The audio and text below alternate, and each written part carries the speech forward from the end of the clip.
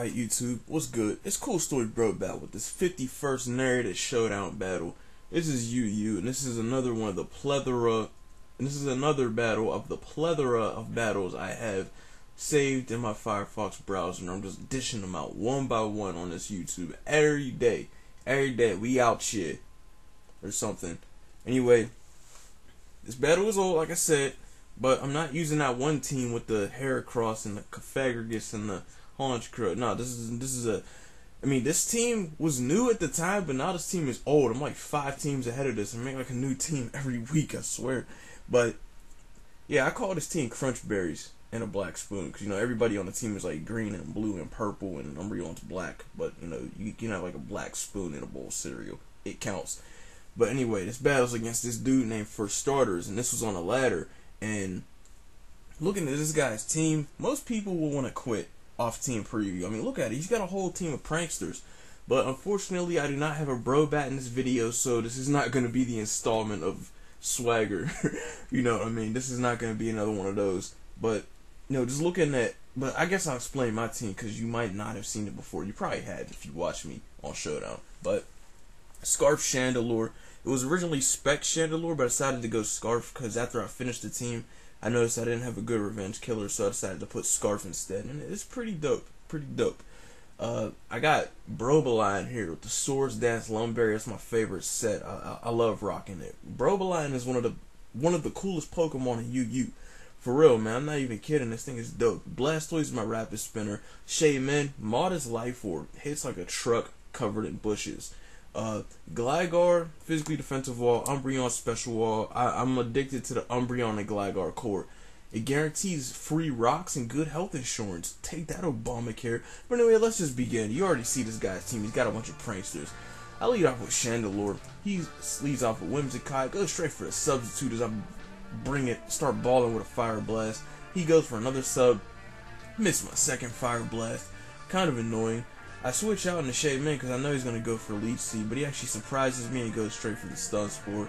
And he switches out into his Murkrow now as I go for the Seed Flare, because I knew he was going to switch because Whimsicott can't do anything. And I switch in Umbreon because I don't know what this thing's about to do, but he uses Mean Looking on me, and I'm like, oh crap. He has Prankster Mean Look, and he has Prankster Parrot Song behind the substitute, so basically he's about to get a free cheap kill on my Umbreon, and I can't do nothing about it. He puts me on a timer. I can't do nothing. I can't even break his subs with foul play. It was shady. It was shady for real. Like, that tactic is so down low, man. But look, I'm just trying to foul play and break a substitute. He switches out as I'm about to die next turn. I can't switch. He switches in Sableye as I lose Umbreon. And that would seem discouraging, except for the fact I kind of don't need him for this battle. I switch in Shaman, hit him with that Seed Flare, that Modest Life Orb, demolishes Sableye. I switch in the Gunshow because I know this Tornadus has to be sub-bulk up. He wouldn't be running Rain Dance on like a completely weatherless team, so I just go for a Roar on him as he tries to set up on me. He encores me, I'm just spamming Roar now, and he hits me with the superpower, but look at that, man. I'm physically defensive, man. I can take hits all day. I'm the Gunshow. Come on, man.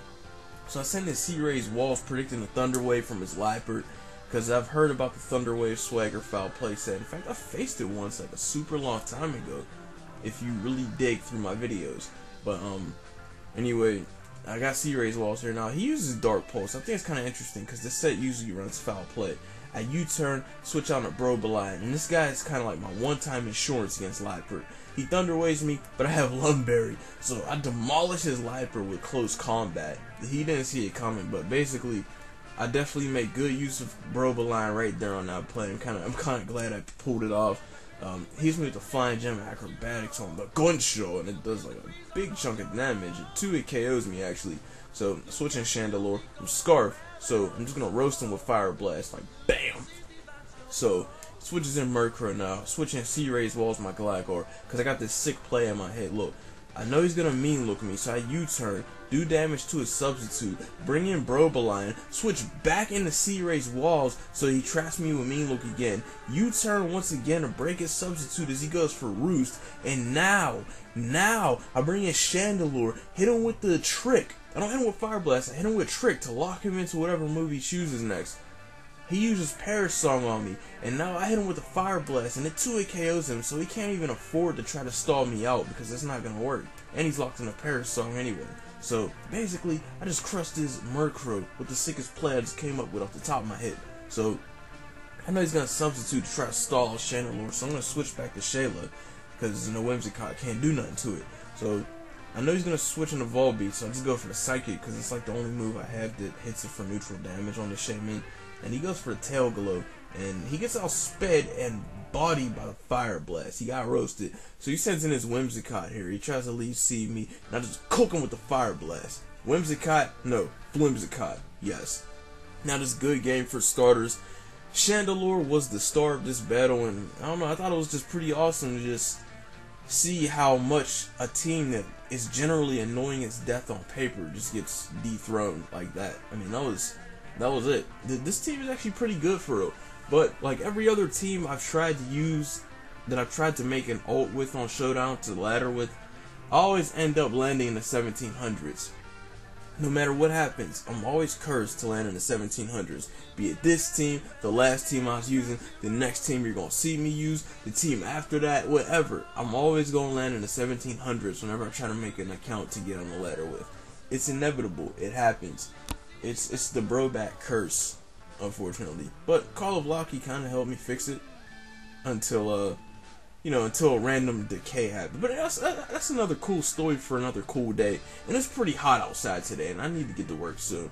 But yeah, thank you guys for watching. Like, comment, subscribe, and favorite the video. I'm hoping you guys are really liking these consistent uploads. I'm really firing them off here. Now, by the time you're seeing this, it's probably Wednesday, no doubt. And the thing with this, or Tuesday, or whatever, Tuesday, Wednesday, Thursday, I don't know.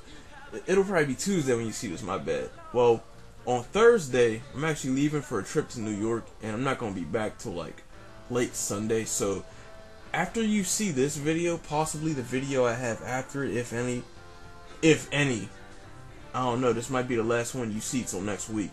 But yeah, basically, since we're going to be on vacation, I can't record, I can't narrate, I can't do nothing, I can't even battle people for real. So yeah, after this video, just tighten your belts a little bit, hold it down for me for the weekend, and I'll be back with you next week sometime, and we'll keep the train moving.